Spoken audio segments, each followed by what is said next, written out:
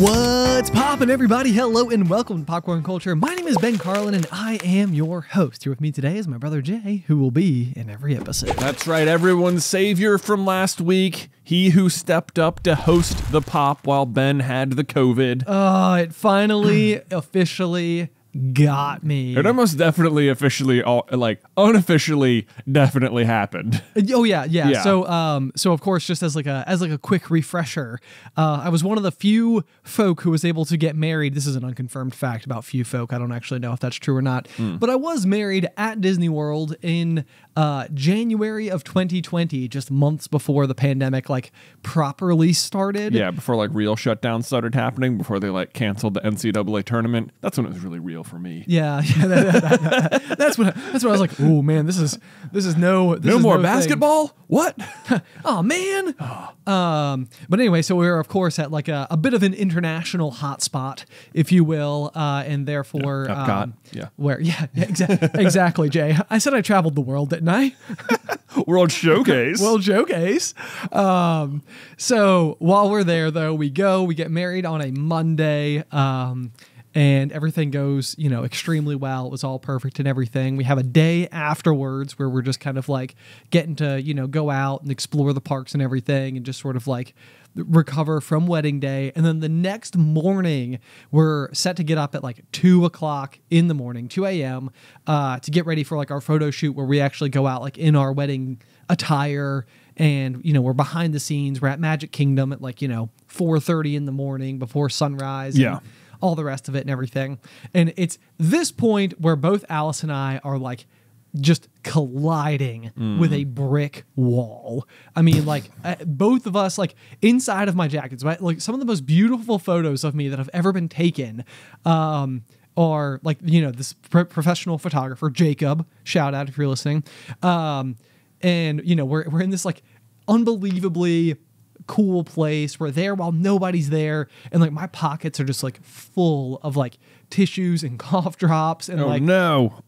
Yeah. All sorts of stuff. And the whole time I'm thinking man, these are gonna be photos that we look at for the rest of our lives. When you look at the photos, can you tell there's tissues in your pockets? I can't. Okay. Very fortunately, yes. No, I can't, which I'm so relieved about, because I was while we're out there, and honestly, I don't know how much work they had to do after the fact, or maybe it just felt worse than it looked, and it's it's hard to know what's actually going on. But I do remember I had this total apprehension to actually look at the photos when they were ready, because I was we're just gonna look like we were sick.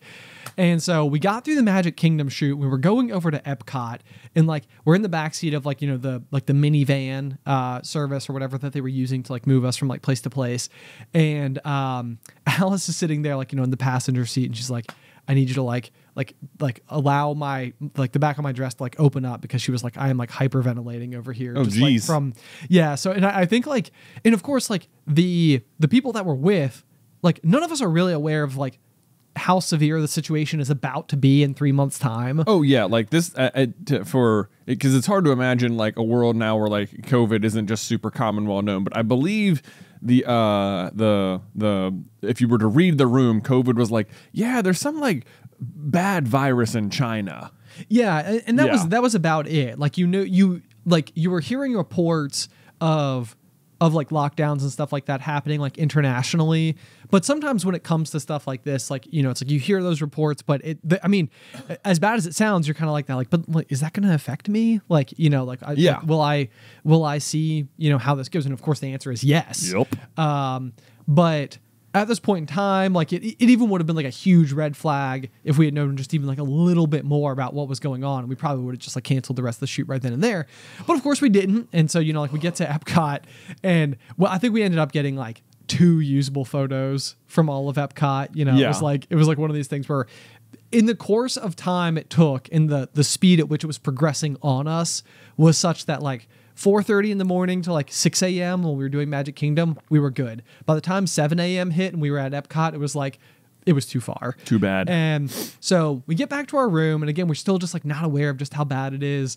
But like we've been up since like 2 a.m. It's been like our wedding week. We've been like, communicating with everybody. So we're just like exhausted. So we're like, we hit the bed, and it's like one of these things, we had purchased park tickets and everything for the rest of the week. And we're like, well, we'll just like take a nap. We slept to the next day. Yeah. And the next morning, we're supposed to be getting up to go and meet the whole family to go do the like build your own lightsaber thing at Galaxy's Edge, which I was so excited for. Since then, I've done the droids, still haven't done the lightsaber. But same, Ben, because I too, meanwhile, was suffering over in my room as well. Yes, yeah. So it's just like, oh my gosh, it was such a bummer. It was so much pain. It was so like uncomfortable. But the thing has always been the case. Like, people have like asked me, obviously through the pandemic, like, did you end up getting it? And I've just been like, never confirmed. But like, I'm so certain. Right. There wasn't at that time like a confirmed case in the US, but like the thing is, like, whoever was the first confirmed case was definitely not like the first case. Period. Actually, right? Yeah. Like, what would the odds of that be? It's like, like not only the moment it got here, we found it. Because you know what? If they were the first person and they found them, then guess what? You quarantine that person, we're good. Yeah, hopefully. Well, probably not. So other people are going to come into the country, but I think pretty definitely the wedding party got hit very hard because. Yeah, it was. Yeah, it was bad. It was the right timing. It was the right kind of place. Yep. And just like everyone went down. I remember like in the weeks that followed, we were all like, we're like, I think we went through, and I think maybe there were like 75 attendees at my wedding total. And I think we had gotten it up to like 47 people had gotten sick. Yeah. It was like, this is just absolutely like absurd levels of numbers. And the other big one that I keep thinking back on is coming out of that and getting back into the gym. And I remember our trainer Gabriel was like, he's like, nah, like it makes sense. You guys were like off for a week. You got married. You've been like, you were sick a little bit, like, all this stuff. And even then when you were like, weren't feeling well the morning after, it'd be like, well, yesterday was like the wedding. Like, it was the most exhausting day of our life. And now we had to get up super early. Like, of course we're tired. Right. Yeah. Yeah. So it's like, like there kept being like all these reasons to just like dismiss it. Yeah. And then you look back on it and everything makes so much more sense. So anyway, in this past week, of course, I went to the When We Were Young music festival. Right. In Vegas. Which was my first ever trip to Vegas, which was absolutely fascinating in its own right, because we get there and we're staying at a place that we chose due to its proximity to the Vegas festival grounds. Right. Okay. So, for one, typically like one of the things everybody kind of knows about Vegas is that like it's not typically super expensive to stay there because like Vegas knows they're going to get you. Right. Once you're there, they're like, just get here, man. Just get here, and then we'll take your money. Yeah, it's like, well, we'll cover your room, we'll cover your drinks, flights are cheap, all the rest. Not the case when you've got the 100,000 people flocking into Vegas for this When We Were Young festival. So like all the prices were also skyrocketed. So on the whole, we ended up staying somewhere where we were like, this is convenient for the primary reason that we're there, and we're only in Vegas for like a grand total of like 60 hours anyway. Right. So like whatever, it's no big deal. So we stay at Circus, and it's a very interesting experience for me because like my whole life I feel like I've had these situations where someone has described like how cool something might be, and I'm going to go ahead and blame it on just like a rather vivid imagination, but I feel like it is not an uncommon experience for me to have like built something up to be even grander in my head than something that already is grand will be. Yeah. And then have occasionally found myself like a little bit disappointed. Right. When you come to discover it's like, oh, like, if you're that close to the front, then you can't hear anything because the speakers are so loud. Or, something like that. It's like, you would think that this was like the perfect thing, and then it ends up being okay. So anyway, I'm having sort of that experience. No offense to the Circus, casino, hotel space or anything like that. Right. They have like trapeze acts and stuff like that go on like in the lobby. You can just like walk up and like watch them. Well, that's cool. It's pretty cool, yeah. Like, or like clowns doing performances, and like there's like a merry-go-round, but instead of the like horses and stuff, they're like slot machines, and so there's like really cool stuff going on, but like the ceiling's also kind of low. The whole place smells like cigarettes and like stale beer and stuff, and so I'm kind of like, okay, like people talk about Vegas. There's a like an amusement park inside of the hotel. So like you could like ride a roller coaster if you so desired. Man. So yeah, like it's cool, but like I have to admit it was also like a little bit like grungy. Maybe. It's like when the Salem Fair comes to town. It's a little bit like that. Yeah. It's like you can go on the tilt-a-whirl and you can ride the Ferris wheel and they got all sorts of games everywhere, but also you're like, I feel like maybe I should take a shower. Right. Yeah. It's like it's just like a little bit of that, or like it's like they do have a roller coaster, but like I can see that it's being held up by like 2x4s that are like stacked over there. Right. So anyway, I'm not really trying to complain about the accommodations because it was like super close to the festival grounds. It was so much fun, all the rest. But the next morning, the festival doesn't actually start until like noon. So Alice and I get up at like 6 a.m. because we're just excited, and we were like, all right, well, let's just go grab an Uber. We'll run over to like the Bellagio, I love these famous hotels I've heard of. Exactly. Like, one of my all-time favorite movie viewing experiences, like I always talk about Force Awakens is up there for it, but one of the other ones for me was Ocean's 11. Oh, Ocean's 11's so good. Yeah, which I watched at like mom and dad's house on the couch during the afternoon for the first time. Like I wasn't even in a theater, but I was like, this movie is awesome. Right. But of course they're stealing from the Bellagio, Terry Benedict's casinos. Right. Yeah. And so I was like, okay, let's go see the Bellagio. So we get the Uber, we run over, we go into the lobby, and immediately I'm like, okay. When I got here, I'm not gonna lie, I thought Circus was what Vegas looks like showing off, and I walk into the Bellagio and I'm like, holy crap. Like this is wild. Like this is like my mind had some expectations as to like how over the top Vegas was, and this like took them and like shattered them. Wow. It was like, this is unfreaking real. Like they have this just absolutely like what is the centerpiece thing from things, the cornucopia. Yeah. Right? Like, they have like sort of a display a la cornucopia. And like you walk up to it and you're looking at everything and you're like, these are real plants. Like all of this like whole room, the giant like waterfall in the middle, it's all real. Right. There are like huge pumpkins, like Hagrid's hut pumpkins that weigh 1,100 pounds. Right. And it's like, I'm looking at it and there's like a sign next to it and there's like a whole bunch of them all over the place giving like different like weights and stuff. I'm like, they're real giant pumpkins. Right. These are like not grown by engorgement charm pumpkins. Right. But like actually like they are in fact gourds. Yeah. And they're gourd-geous. Yeah. Nice. Thanks. Nice. Thanks. Crushed it. How long have you been waiting to say that? like 11 days.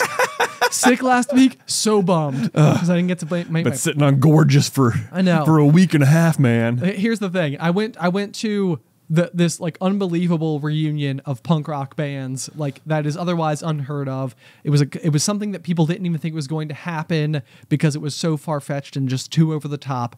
And the thing that I'm excited about was the Gourds. Which had nothing to do about it.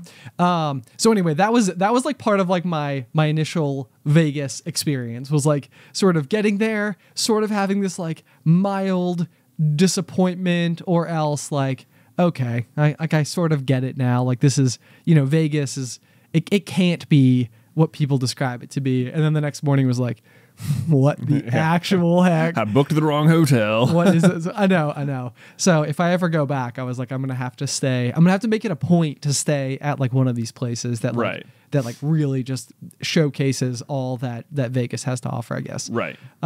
Anyway, so all that being said though, afternoon comes. The festival starts. The festival starts. I'm in my holographic zebra print tank top hoodie. Thank you for concluding. Yes. And I'm like, we're walking in to the festival grounds, and of course you are just absolutely surrounded with like outfits of nostalgia. Like it was every single person there almost exclusively was wearing like all black. You know, really? in some capacity, yeah. And so, like, I get outside, I'm like walking with everybody, and I'm wearing this holographic zebra top. Yeah. And I'm like, oh gosh, I'm gonna stick out like a I have sore. showed up. I have dressed poorly. I'm like, I don't know. Like, did I do this wrong? Like, did I make an oopsies and like like chose the wrong attire? And I think ultimately what I discovered throughout the day is that was not the case. Yeah. I had so many people come up to me. I think it was driving the girls crazy because like they did such a great job. Both Sammy and Alice did of like looking the part. Right, getting their like grunge princess look on. Dude, that is like the most perfect description of how they were. Like that, yeah, that grunge princess. I love that. Okay. I love that. And Mike looked awesome too. Mike was there. Yeah. Also, Mike was here. Also, Mike was there. And Mike listens to the pop and make sure he gets his shout out.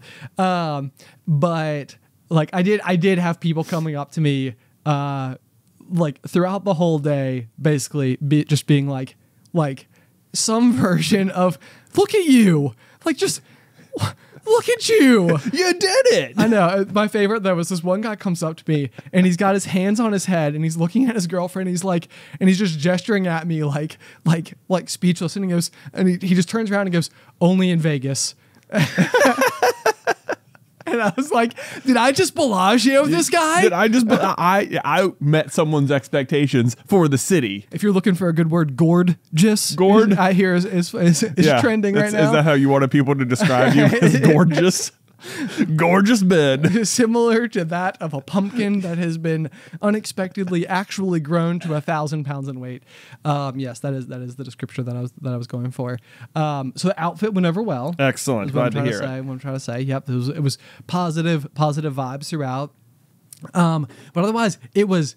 Avril did not play while I was there. No. I know everybody was on the edge of their seats. They were like, did Ben see? Who was my All-American Rejects? All-American Rejects or Avril. Yeah. And Avril did not perform the night that I was there, which I was super bummed about, but it was all good because I did go and see the All-American Rejects and they were absolutely amazing.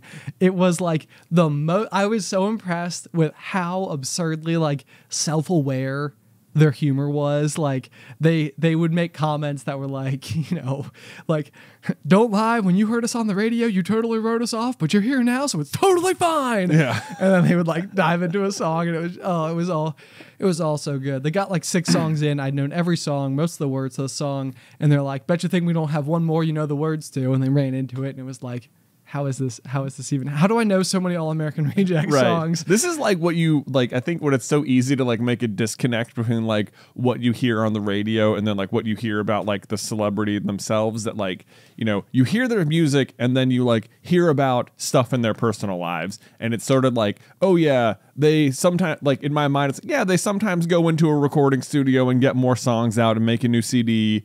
And then they get on with their lives and they go on tour and stuff. But it's like it's so easy to forget that like they have done concerts hundreds, thousands of times. And it's like their skill set is so far beyond just like, yes, we are good musicians. It is like they are performers and entertainers. Yes. And they're extremely good at it. Absolutely. Yeah. And I mean, it's like even that was something that like throughout the day, it was incredible to see the different ways in which the different musicians were capable of uniquely getting the audience like super involved. We saw Hawthorne Heights and they were like absolutely fantastic at this particular thing. It was like, you know, it was the first person I saw like come off the stage and go and like just like run into the audience. They're like just surrounded by people and yeah, that was ridiculously cool. 303, same thing, absolutely amazing. They're just like throwing celery sticks out into the audience, which like why? Well, I don't know. It's possible like this is like one of those things where it's like maybe I don't know the full picture and this is like much more of a like thing that they do, which very well could be the case.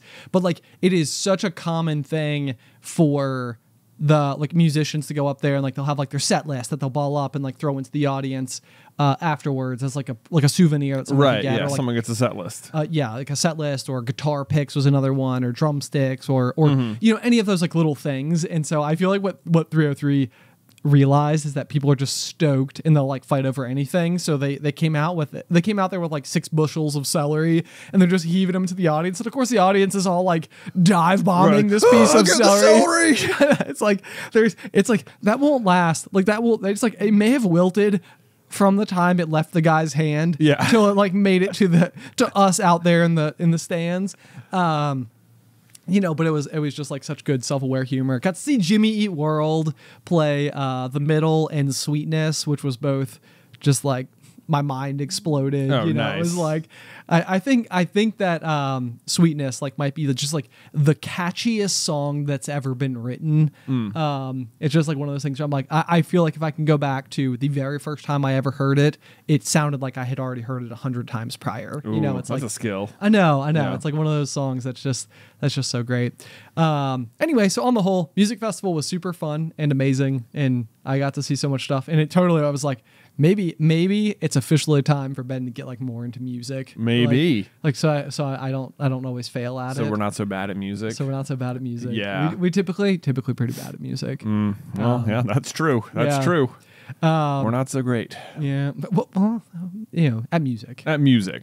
Yeah. Maybe other things too. Maybe other things we're okay at. Yeah, it could be. But then, of course, the fallout. Then you got COVID. And then I got COVID. Yeah. Yeah. So that was less fun, for sure. I will say that it seemed like on the whole, I moved through the paces pretty evenly. Everything. Yeah, you seemed like you didn't like you had COVID, but like the worst symptom, like it seemed like for you the worst thing about it was that you were contagious. Yeah, precisely that. Yeah. Yeah. Alice got it worse, and I would actually say it was a good thing, because I would say that my symptoms on the whole were mild enough that I don't even know that I would have like tested myself. Oh, okay. But like it was one of these things where Alice was so bad that we were like really focused on that, and then she tested positive, and then you know it was like, well, from there now I've been like fully exposed to the person I'm living with and all the rest. So got through it for the most part, but I would say the interesting thing was that like starting, I ended up being like out of office for 4 days total plus a weekend. So I had like 6 days of, you know, this like quarantine process. Yeah. And it was flat out fascinating to me just how quickly I felt like I went back to like the very, very, very early stages of quarantine back in 2020. Yeah. Like I think that there was this brief period right when quarantine started, when everybody started like the working from home thing, where it was like, you know what? I'm actually super productive when I work from home. Yeah, right.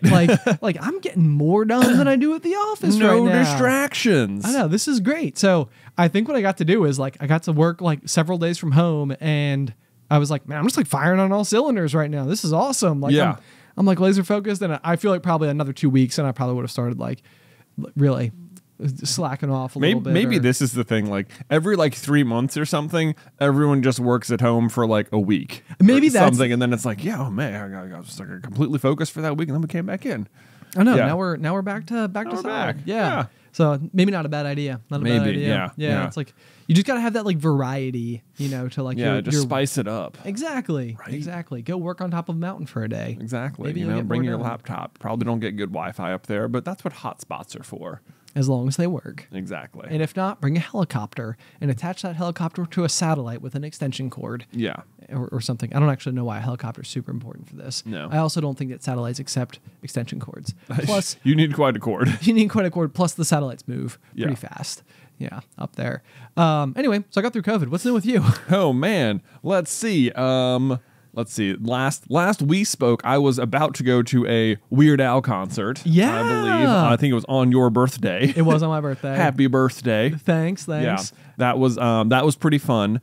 Me and Beth. There was one where like I think when we booked the tickets, Beth, like I don't know. She just like completely forgot about it. Like I put it on the calendar and it was coming up and she's like, "What is this? Why does it say Weird Al?" And I'm like, "Because we bought tickets." And she's like, "I don't remember that." And I'm like, "Well, I put it on the calendar because we bought tickets. I thought you put it on the calendar because maybe you wanted to go to it." I was like, "Why? That doesn't even make sense." But no, we bought the tickets. We went. It was super fun. It was a very, very unusual kind of tour. Yeah. Because basically he is not playing like any parodies, not playing like really any of the hits. It's like all originals and stuff. Yeah, which is like it depending on what type of like Weird Al fan you are, might be no big deal, or you might be like, all right. Yeah, it was a very like it was a little surreal because like I think it's like the kind of thing that only Weird Al can pull off. Yeah, you know, so yeah. like it very much felt like what he had done was like, you know, a lot of like older bands and stuff, like after they've stopped like releasing new albums all the time, they'll just still go on tour and just, you know, play all the hits and right. You know, we'll just go, you know, we'll have fun. We'll just tour around. It'll be great. It seemed like that was a little bit what he was doing. But as ever with Weird Al, he was doing like a parody of that. So instead of doing exactly what you want him to do, is like, nah, I'm just gonna mess with you. But like everyone there is like sort of aware of it. So it's like, yeah, and you're in on the joke because you're a big Weird Al fan. And the thing about like people who are big Weird Al fans is like they've listened to everything on every CD ever. Like that's always I think one of the unique draws about Weird Al like CDs in particular. Like anytime I ever got like a CD for like a band or anything, which was not often, right. But like typically it was because I wanted to listen to like a song or two songs that I knew, and like maybe by the time I listened to the CD I'd like a third one or something. But like with the Weird Al CD, you buy it because you want to hear the parody of every single song on there, so you listen to the whole thing. Yep. Yeah, and it's certainly ones will stand out, and so he was definitely playing the ones that had not, I guess, stood out a ton over time. But so I was really bummed because I know growing up, one of our all-time favorite like Weird Al original classics was Albuquerque. Oh my gosh, I know. Yes, I was like, if ever, this is the time he might play Albuquerque, because I'm like, anytime I've like heard about him going on tour, it's always been for like a new album. So like, he's not going to play it, and it's not like the most beloved song ever. But like this might be the time. It's 11 minutes long. It's 11 minutes long. And, yeah, and it's just absolutely absurd. It's like a fever dream of a song. It is. It's like, so funny. That is definitely my favorite Weird Al song of all time. We'll link it in the show notes. Yes, today. if you haven't listened to minutes, Albuquerque, oh man, I think our mom hated that song. I think she did because it was, I think from our childhood home to like our elementary school, I want to say it took like 8 minutes to get there. Yeah. Which would mean that like you couldn't even listen to the whole song on our drive to school, which meant the only thing that we listened to on our way to school was most of the song Albuquerque. Oh man, probably quote it once a week though. Oh yeah, I know. It's so fun. I mean, with 11 minutes worth of song, there's like a bazillion quotable moments in it. It's pretty great. It's so fun. Unfortunately, he did not play Albuquerque. I was really hoping for it, but whatever.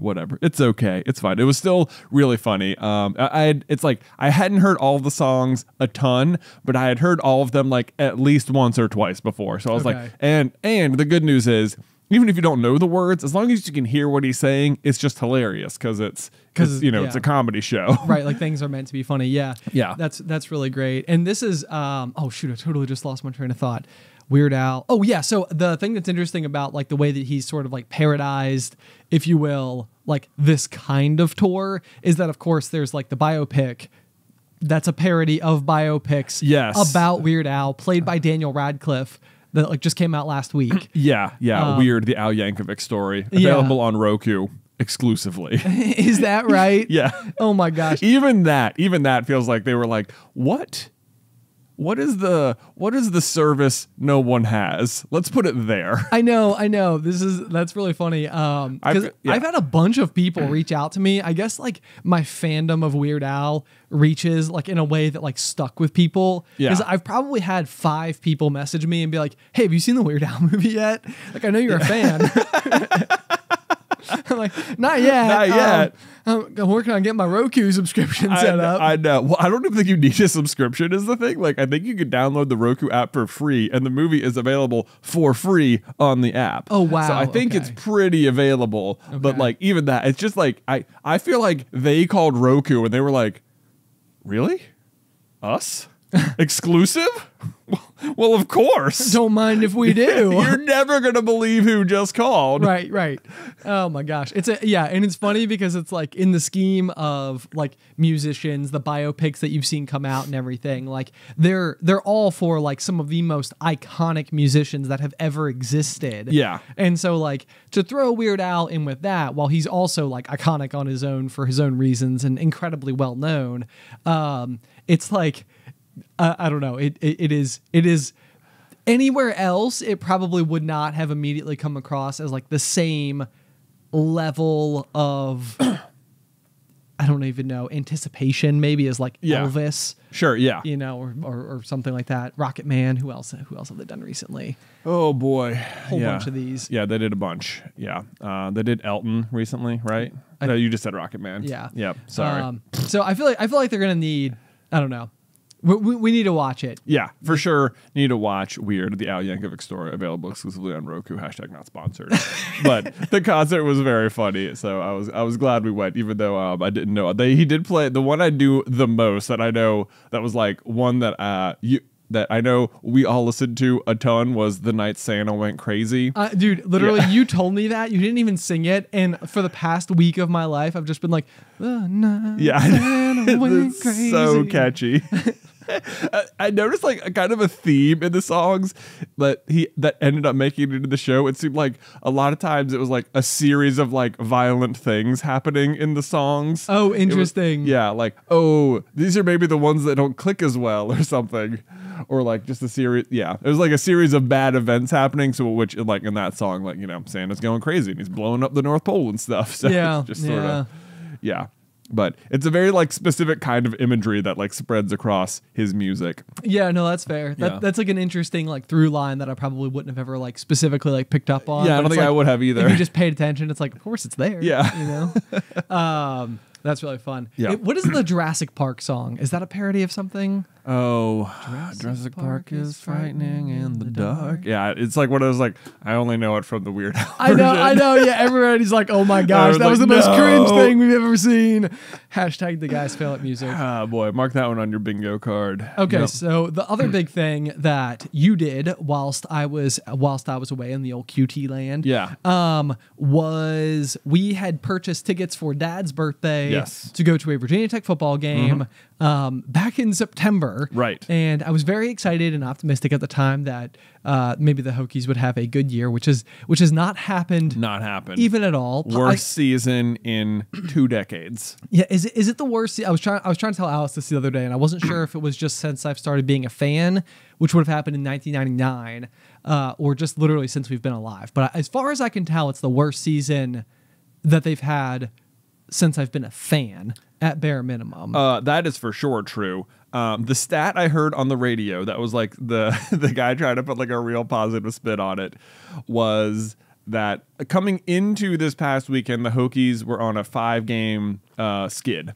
Yeah. And they were like, well, here's the only silver lining is that if the Hokies lose today, is that the last time the Hokies had a season where they lost 6 games in a row was during Frank Beamer's first season as head coach. Okay. So it was like, well, God, I hope that's the case and that we're at the beginning of the next like Frank Beamer type era and we just have to go through some growing pains because they sure did lose again and now we're on a 6-game losing streak, which sucks. That is, it feels a little straw graspy, but I also feel like I'm okay with it. You know what? When it comes to being a sports fan, you become your most like irrationally positive.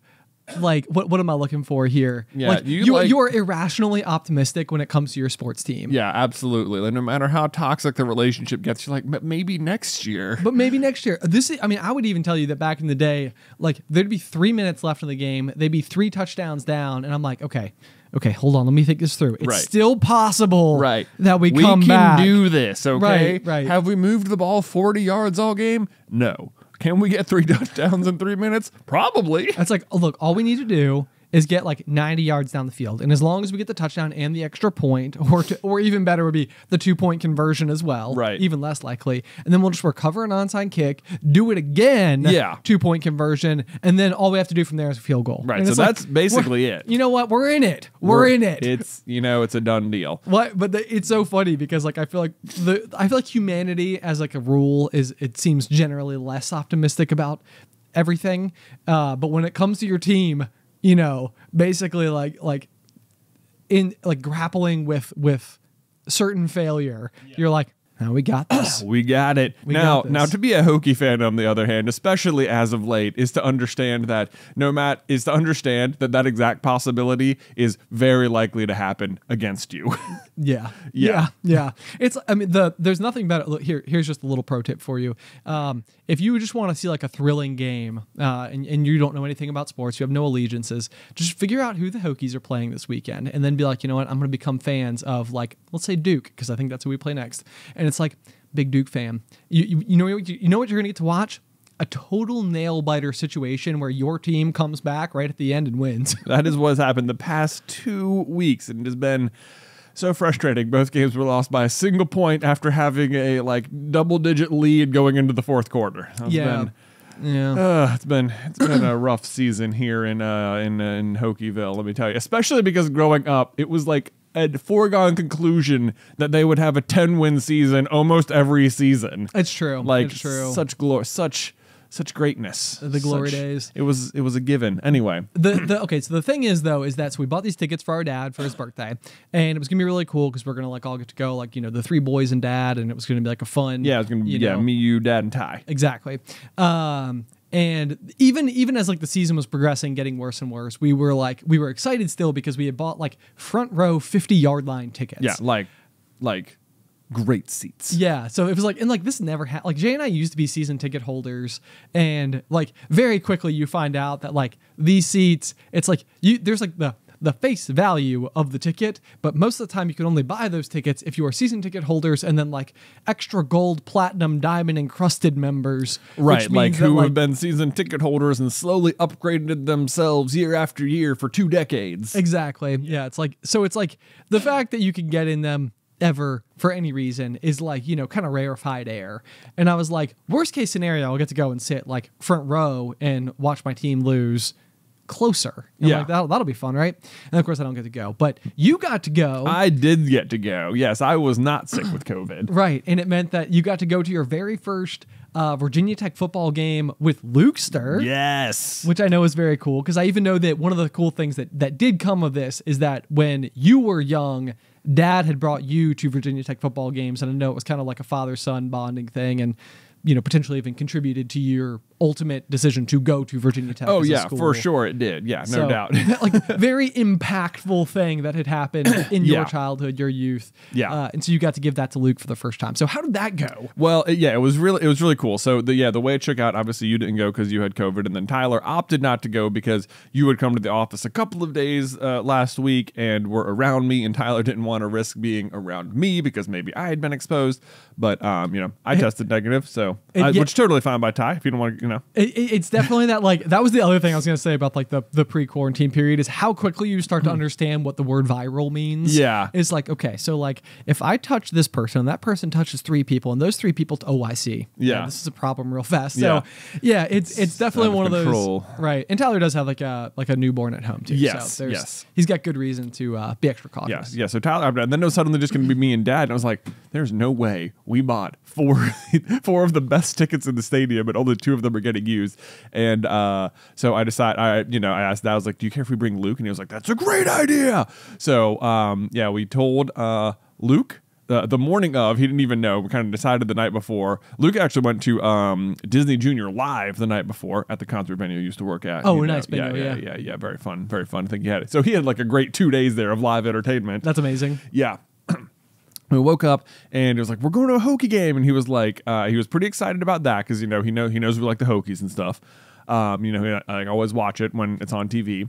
And but the problem was Luke didn't have any like Hokie gear somehow. Oh, which is yeah. a real bummer, Yeah. But we got me and Luke went and picked up Dad. We're driving up, and you know Luke has to go potty, but you know we stop at like a gas station. You know, Dad wants to like make sure this is like a really good experience for Luke. So it was like just pick out anything you want in the store. And you know, Luke, this was pretty adorable. Is that he went and like he picked out like a bag of like cheese doodles, I guess, like Cheetos brand cheese doodles or whatever. Good pick. But good then, pick. and then he was like, he had two, and he was like, well, I think you only need one. He's like, no, this one's for you, and this one's for you. And it was like, oh, that's so sweet. You want to make sure we all have our own bag of cheese doodles. Oh, great. that's pretty adorable. So that was pretty cute. So you got to have cheese doodles too. Exactly. I still have cheese doodles. Amazing. Yeah, didn't crack mine open in the car. Me and Dad got like a box of Entenmann's donuts though. Oh, you guys were living it up. We had donuts, we had cheese doodles. We're going to the tech game. Front row seats. Front row seats. Look out, y'all. Who needs tailgating? Yeah, so we decided not to do much tailgating because like I didn't think Luke would quite have the patience for it. Yeah, that's didn't right. want to like bust out a grill and like get some hot dogs going or something. Based on what I know about the times that I've grilled hot dogs for Luke, I put the black marks on Yeah, them. he doesn't like the black marks. Luke, Right. Yeah, this is the thing. Like everyone else likes a nice grilled dog. Luke's like microwave mine for 15 seconds. Best food on the planet. Like whatever you say, son. But anyway, so we get there, we park. We had pretty good parking too, like right next to the stadium. That was great. But the Hokie drum line. One of the things they do throughout the month of November at the home games is they will walk around the different tailgates and do like a Hokies for the hungry type thing. Yep. Where they'll like come to your tailgate and they'll like surround your car and like do like a whole big performance and stuff for like everyone at your little party, and then hopefully like you donate some money and stuff, and they give the money to feed hungry people. Yeah, exactly. All very good, all very good. So as we parked it, that's happening like 2 rows over. So we're like, oh, this is awesome. And we like, I bring Luke over there, and he's like so excited to see him, and he's like, oh, the symbols, I love the symbols. And he's like, can I use them? I'm like, well, no, you can't go like touch their instruments or anything. Right. It's like, if I've learned anything from Name of the Wind, it's bad form to ask to hold another musician's instrument. Yeah, like what they're playing, but we can watch. Right. So that was fun. Then we went. There's like this big tent where you can buy like a bunch of like gear and stuff. So we got Luke like a nice Hokie hoodie. We got him a little football. We got him a little foam finger. He's like, You did the whole thing. Yeah, I was like, oh yeah, we're doing the whole thing. Bust out all the stops. we gotta That's get it. We amazing. gotta get it going here. And then there's like this, like even as many Hokie games as we've been to, there's a feature of them that we've never really taken advantage of because we've never brought kids. But there's like this big practice field, I think, for like lacrosse and stuff, where it's like artificial turf, and they just set up like a bunch of tents and like inflatable castles, and there's like a some like a little mini concert happening with like a singer on stage, and I don't know, cornhole boards and stuff like that. Right. Just like kind of generalized, interactive-y type like fun. Very light fairgrounds or something very good for like kids to run around at, like pre-game or whatever. So we did that, and Luke was having an absolute ball there, and like he was just taking his little football and he was just throwing it to nobody, just throwing it and then retrieving it. It reminds me of that GIF. I forget who it's from. I think it's from like Peanuts or something. But they're like throwing a frisbee and then just like walking over and picking it up and then throwing. Oh, it's from The Simpsons. Oh, anyway, yeah. Yeah. Great GIF. That's pretty much what he was Kid doing. playing by himself. Yeah. And Luke's been to a few like festivals and stuff where like they have the wheels you can spin and get a prize, and he loves that. No, of course. Yeah. So he walks over to this one booth that looked like they were like in the process of closing down. But he spins the wheel, and the guy's like, he like looks over and just like spins it over until it like hits the jackpot spot. And he's like, oh, look at that, you win. And so we got this like very like pretty cool like Hokie beanie to wear. So he was really happy about that. Dude, that feels like a Disney magic moment a little Yeah. bit to me. It's like, this is the type of thing that could have gone like mundanely, and it's like attached with it being like his first trip and like everything going the way it's going. It's like that feels like a very solid piece of like fate intervening. Like, oh yeah, cool. Got the fun hat. Got the grand prize. That's awesome. Got the grand prize at the spin wheel. Awesome. Yeah, so that was really good.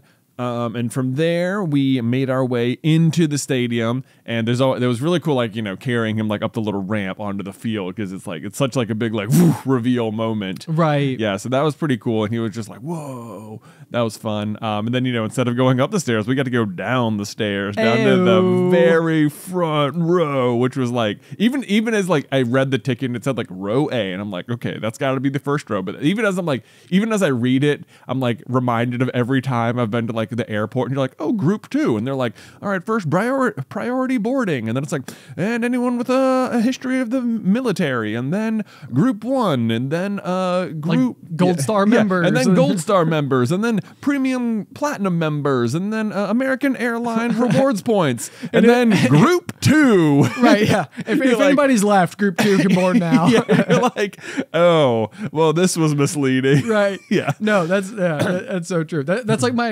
and I had the exact same thing too, because when we bought the tickets, it was like row A, and we told Dad, like we said, because I think we were not together on his birthday. Was I at the festival? I can't remember what it was. Yeah. But so we sent him like a picture, of like the stadium from like the view of the seats and everything. Yeah. And it was like front row, 50-yard line. And Dad's like, front row? And I was like, as long as that's what row A means. Yeah, I know.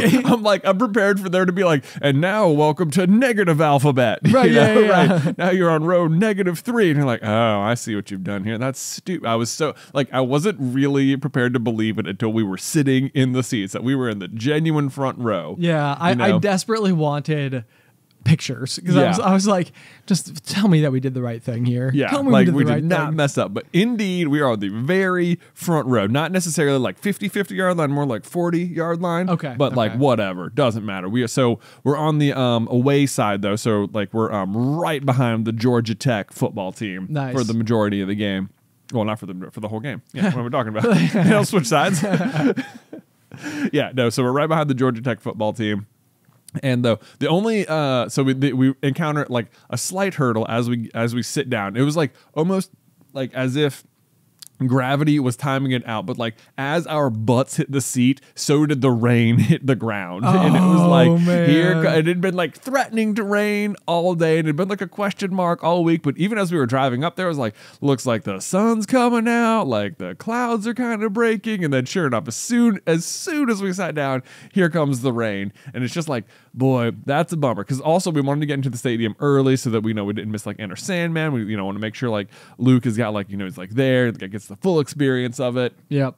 And stuff. So we got to like, that means though that like, before even that starts, just like 20 minutes, where it's like, oh gosh, now we're going to be like, we're just going to be sitting here in the rain for 20 minutes. Like in the damp. In the damp. Now, fortunately, it was never like pouring rain. It was like more of like, just like, I would say like heavy drizzle, So fortunately, Luke's hoodie was coming into play, and he put the beanie on over the hood. Nice. So, a couple of layers of protection there. Oh, yeah, naturally, keep yourself nice and dry. Very clever. Yeah, no bad. And there's still like stuff happening on the field that you can watch. Like the Corps Cadets is out there doing their thing, and they're doing the color guard, and they had like a flyover and all that stuff.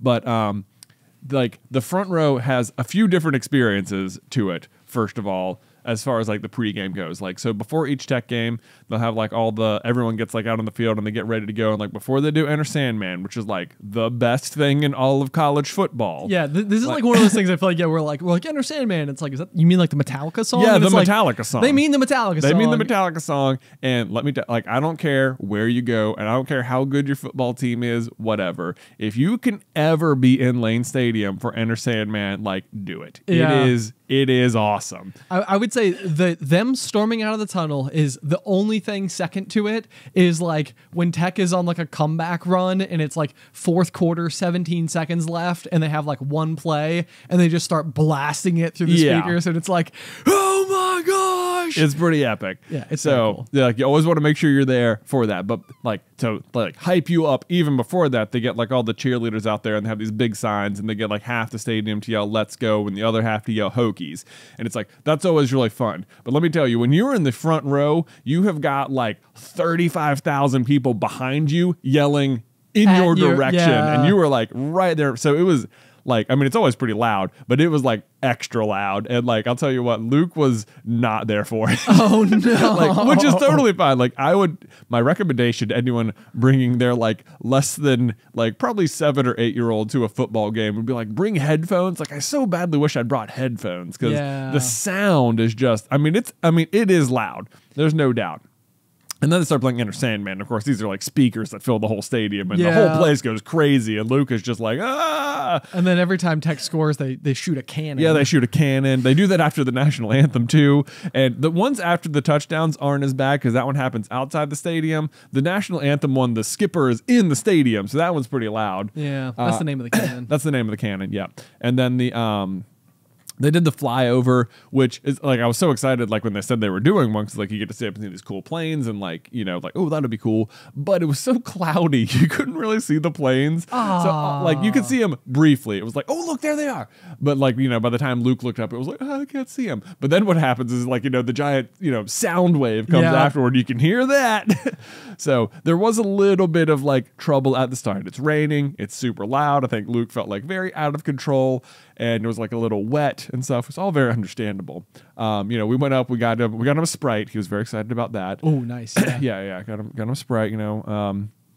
Once kickoff happened.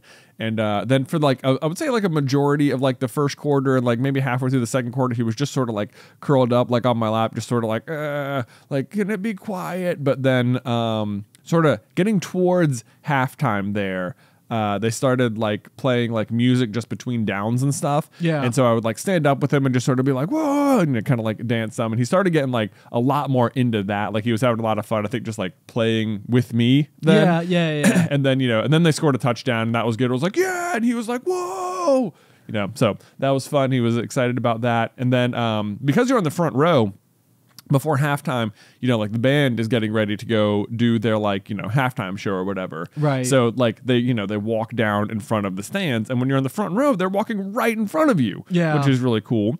So you can like walk, you know, you can like reach out and they'll like high five everyone and stuff, which is neat. Yeah. And like, sure enough, guess what was coming, Ben? The cymbals. They're back. They're back. And I was like, Luke, look, the cymbals. And he was like, oh man. Cause like he didn't want to high five anyone, but then he saw the cymbals coming and he was like, yeah. And what's cool is that they reach up and high five you with the cymbal. So that's awesome. He was pretty excited about that. That's really cool. Yeah. And then it was really like, cool. Oh, mommy was in the marching band. So he was like watching the halftime show and stuff. And then most of the whole second half had like really let up on the rain. And it was just, he was like very into it, very excited the whole time. So that was all really positive experience. Going into the fourth quarter, Tech was winning pretty handily. They managed to blow it, which was a real bummer. I mean, the second half had been so good. There was a 90-yard punt return for a touchdown, which everyone, I mean, Tech especially loves like a good special teams play. Yeah. That's like beamer ball. It's like it's kind of like what the team is like known for. Yeah. And it's like, oh, that was excellent. There was a pick six from like the 5-yard line. That was fantastic.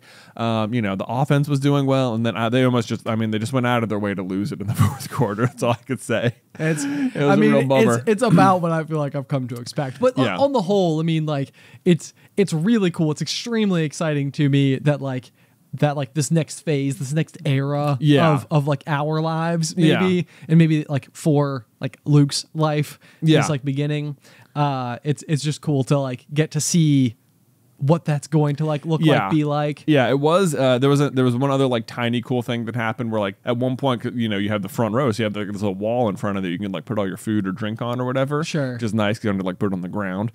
So that's where Luke's Sprite was. But at one point, like we stood up and like it got like bumped and like fell onto the field basically, or you know, behind the Georgia Tech players or whatever. Right. But one of the players like saw the cup fall and like looked up and he could see like Luke looked so upset and he like went over and picked it up and like took like one of their Gatorade bottles and like filled it back up for him and like brought it back to him. What? And I was like, that was so cool. Thank you so much. So that was really cool. One of the Georgia Tech players. One of the Georgia Tech players did it. Dang! Shout out to Georgia Tech. No, so shout out to whoever you were. I don't know. I doubt you listened to the pop. But thank you so much. That was very nice. There you go. Yeah. If anybody listening goes to Georgia Tech, we should try to like permeate. Yeah, we should probably amongst the Georgia Tech campus so we can get to this player. I don't remember. I want to say the number was 23. 23. I think that's what it was. I don't know. But whoever you were, thanks so much. What a great show of sportsmanship, because we were very clearly supporting the other team. But Right, he was yeah. That was sweet, though. That's really cool. Yeah, That's so that was cool. And it was like a souvenir cup, so we still have the cup. Yes. Yeah, so that was cool. That was cool. Outstanding. But Well, yeah. I mean, it sounds like a success. It I sounds think like it a was. win. I think it was a big fun. I think Luke had a blast. I think he would definitely go back. I would bring headphones next time. Yeah, But overall, very positive experience despite the loss. Outstanding. So, yeah. Transition. So speaking of Luke and cups, Ben. Okay. I Yeah. have another story for you. What do you got for me? I'm sure you remember my sunflower escapades over the summer. Absolutely. Absolutely. Bazooka. With Bazooka Jack. Bazooka Jack. Yeah. The The bunny. terror, as he is known. We went through, we planted sunflower seeds, but we also like have out in our garage this like just big Tupperware bin, like sensory bin full of beans. And Luke was playing out with them in the driveway one day, and like we had done all the mulch and stuff, and some of them just sort of like got like scattered into the dirt, and like in the process of like, you know, shoveling everything, some of them got buried in the dirt. And much to my surprise, these beans that have just been sitting out in the open in my garage for, you know, 6 months, a year, I don't know, Right. just dried beans, sprouted and started growing bean plants like in my little front garden. I was like, wow, I did not think those would like had like life in them still. Right. No, at that point in time, it's like this is it'd be like getting like a package of like sunflower seeds. I don't know, like salted sunflower seeds, Yeah. I guess, and thinking like that they were still capable of like growing as plants. Maybe they just are. Now that I'm saying this out loud, it's like people are like, yeah, that's a thing. That's the thing. Yeah, that will still work. They are seeds. Yeah, Yeah. Turns out. Yeah. So anyway, I remember thinking that was like, I remember just being like, whoa, I can't believe that worked. But like a couple weeks ago, Luke had some beans and he was like, I want to plant some beans. And I was like, well, I don't really want to go out and plant beans or anything. But I had like a like spur of the moment idea where I just like grabbed a cup and I just went out and grabbed some potting soil, and we took a bean, and like I knew it would grow because it had done it in the garden. We put it like, you know, 1 inch down, put some water on it, put it on the windowsill, and I was like, all right, Luke, let's check it. We'll come back and check in like 2 days or something. Right, and right. see if the bean has grown. And like, sure enough, like, yeah, 2-3 days later, you can see a little bean sprout coming up. And Ben, I kid you not, it's like 18 inches tall now. What? We're sitting on our windowsill above our sink. We have this like super tall, like little bean plant going. That's amazing. Yeah, I'm like surprised. I'm like having as much fun with it as Luke. I'm like, look at this bean we got going. We're gonna have plenty of beans. We're gonna to go have, around. but Ben, turns out we are gonna have plenty of beans to go around, because that's where this story is heading. Oh dear. Oh dear. Yeah. So anyway, another thing Luke likes to do is just like play in the dirt, you know. Naturally, as yeah. it I mean, is. who doesn't? Right. Yeah, Yeah. Who doesn't? So sometimes, you know, he'll just be out like in the garden, just like, I don't know, digging up dirt, searching for gold. Sometimes, you know how it is when you're a kid and there's just gold in the ground and you're digging for it. And he'll come and inform me that he's found gold, and I'm like, that's tremendous. This is Can you show great me? news. And it's like, these look like rocks, but hey, okay. You know, I think when we were kids, there was one night, I remember very distinctly, where we were digging and we thought we were going to dig up like the case of every single genuine artifact from Star Wars. Yeah. And I think we spent the whole night just being like, ooh, dibs on green lightsaber for Dibs Luke. on- dibs. And it was like everything we could possibly think of. I think there were like ships. Yeah. That like full-size Millennium Falcon ships were going to be inside of this like chest that might be in our backyard Probably. in Rocky Mount, Virginia. Exactly. So anyway, he's just out there one day like any other day playing in the dirt. And apparently what he was actually doing was he had grabbed like a ton of beans from the sensory bin, and having seen the success of the bean in the window, he literally went through and like planted them in the ground all over the front garden. Amazing. So now it's been like 3 or 4 days, and it's like rained and stuff. And he came out yesterday and he was like, wait, daddy, look. And he like pointed at this thing and he was like, look. And I was like, did you plant a bean? He was like, yes. So I was like so excited. And I was like, that's so cool that you just did that all on your own. But they got a text from Beth earlier today, and apparently he planted like a ton of them. They're just like sprouting all over the place. So now you guys are bean So now farmers. we're bean farmers. It's like so funny that he just thought to do it and it's working, and he managed to keep it a secret. It's like the gold thing, except it worked. I know. So I'm pretty excited about it. I think it's pretty funny. That's amazing. Yeah, I'm like, yeah, I'm just gonna let them grow. I know. Well, we're having a very unseasonably warm fall. So, Yeah, that's the other thing.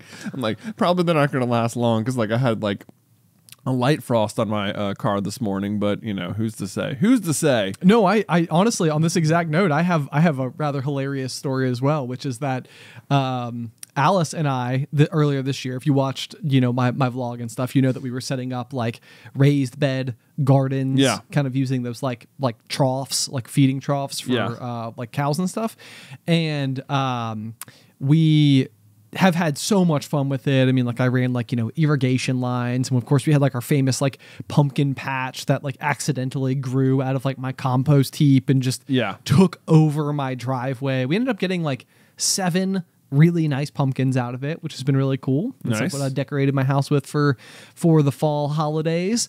But amongst the rest of the plants that we had done, we had like sort of like mixed results. Like, of course, we'd like tomatoes, and we got tons of tomatoes, and we did cucumbers, and we got a bunch of cucumbers and zucchini and stuff. Jalapenos were probably like my prize. I like went absolutely jalapenos. I know went crazy with the jalapenos. They're still coming off the vine like crazy, or the plant. They're not vines. Just for clarity, people are like, I'm calling you out right now. Jalapenos don't grow on vines. Yeah. But the one thing that we had that was really funny was we were growing bell peppers, because Alice and I have this like Italian sausage dish that we like to make, and we're like, this would be like really fun if we can like grow our own bell peppers and use obviously the peppers from the plant in our recipe. And so all season we have had successfully 1 pepper like slowly grow out, and it's a red bell pepper plant. So I had this huge like softball size like green pepper for like probably like 50 days. It's just like, it's like, come on, like please change to red.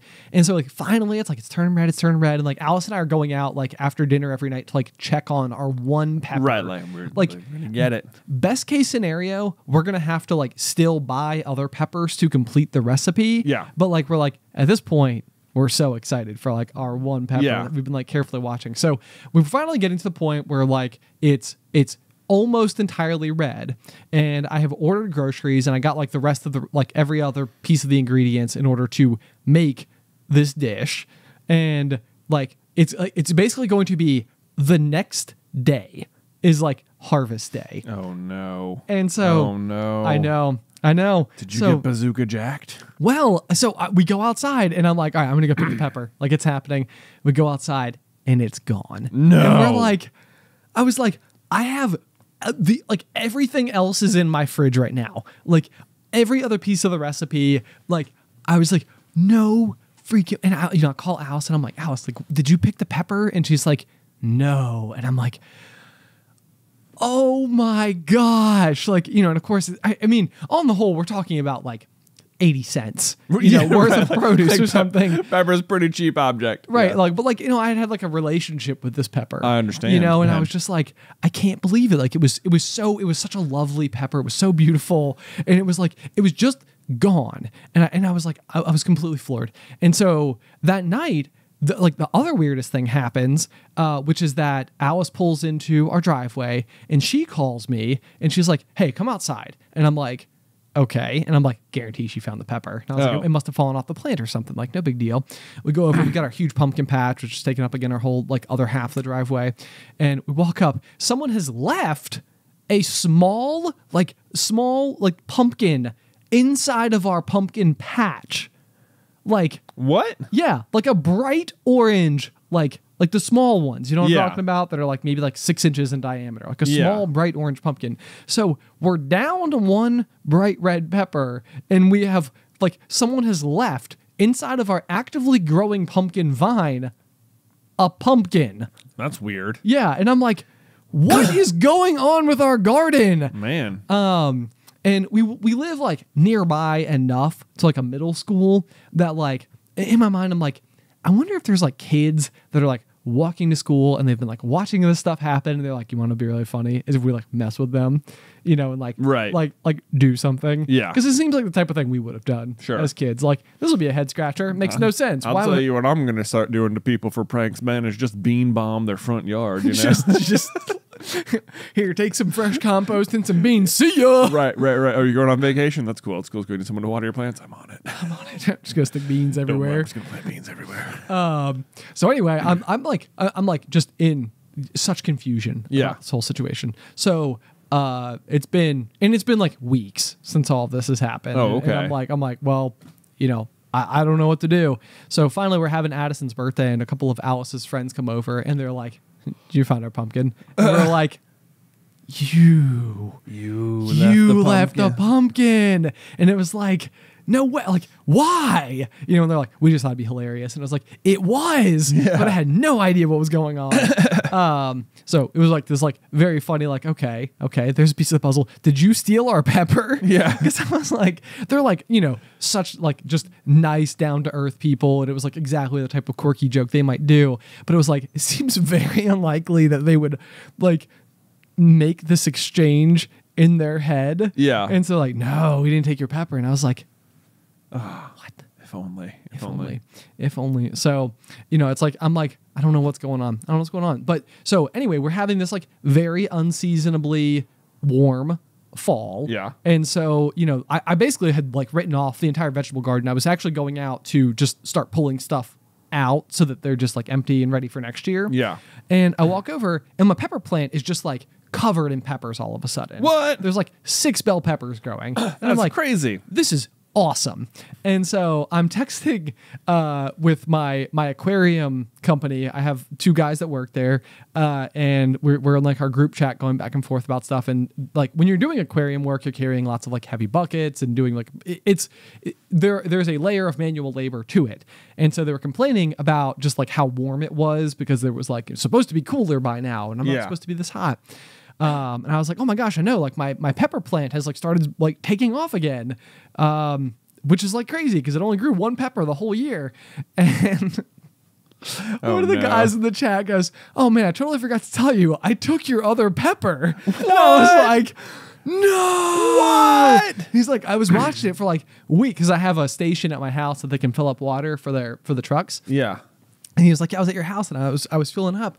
And he was like, I thought it looked like it had a couple like spots on it, which I think were like the green spots that like hadn't fully turned. And so I don't know if maybe that's what he was basing it off or whatever. But he was like, yeah, I just assumed you guys didn't want it because it had been out there forever. So I took it and I was like, no. Oh my You have God. no idea. I call Alice right away. I'm like, you are not going to believe what information I just learned. Oh man, that is hilarious. Oh my gosh, the case of the missing bell pepper. You had a lot of mysteries happening out in that garden, Ben. It was, and I couldn't believe how it was all coming together. I was like, this is just like this is the most unusual thing. But my driveway does like when I planted the garden, I was worried that people were going to come and like take stuff from it. Yeah, sure. I mean, people like, it is like high traffic by a bunch of like teenagers every day. Exactly. So like, I knew there was like some risk when we set it up to begin with. Yeah. And I was sort of like anticipating a bit of that. So when it happened, I think on the most part, I was just like, well, it happened, but someone took my pepper. I could not believe the fact that I had these 2 super bizarre mysteries, both of which like within a week of each other resolved themselves. Yeah. And I was like, but it had been like weeks since either of them had happened. Too. Right. So like it was so likely that this was just going to go on forever and never be resolved. Yeah. Anyway, so if I get any more peppers, I'll be sure to please let me know. I'll be sure to show them to you. Either way, I feel like we found ourselves at a good stopping point. You got pepper jacked. I got pepper jack. I get it. Like pepper. Yeah, that's a good one. I do love me some pepper jack cheese. No doubt. TBH. Yeah. Anyway, I feel like we've reached a good stopping point for this week's episode of the Pop. Guys, thank you so much for tuning in as ever. If you have any feedback for us, I do read all of the emails that come in. If you want to send them over to popcornculturepod@gmail.com. I always love reading what you guys have to say. It's always very witty and hilarious. It's been a while since we've had some corny jokes, so if you feel like you got a good corny joke you want to send our way. Excuse me, Ben. We had GOURD-geous. Okay. Any gourd-related humor, I'm all for. I mean, that's a straight-up vegetable joke, right? It's pretty corny. It's pretty... wow. Pretty amazing. But you can send those over to popcornculturepod@gmail.com. There it is. Is that it? Yeah. Is that even the right email? Yeah. Do I even have it right? That's what I'm used to you saying anyway. Okay, I'll take it. give it a shot. We'll see what happens. Otherwise, if you'd like to support us over on Patreon, we do have a really cool exclusive merch offering going on right now at the $25 tier, which is that we are going to be doing an exclusive episode of Jay and I's first ever D&D campaign experience. And with that exclusive digital download will also be a set of popcorn culture themed RPG dice. We'll have a complete set, all 7 die. We worked with a really like awesome artist on having all the faces customized and everything. They're going to be I think they're going to be just absolutely beautiful. I cannot wait to see them in person. So if you'd like to sign up for that, it's patreon.com/popcornculture and click the exclusive merch tier. But otherwise, until next time, pop.